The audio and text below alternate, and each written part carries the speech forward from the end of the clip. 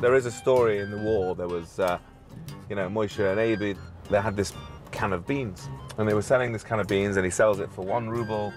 Moshe sells it to Abi, then Abi sells it for 1.2 rubles to somebody else.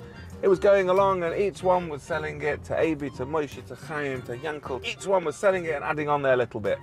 Anyway, a week went by, and Frankie comes along, and he eats it.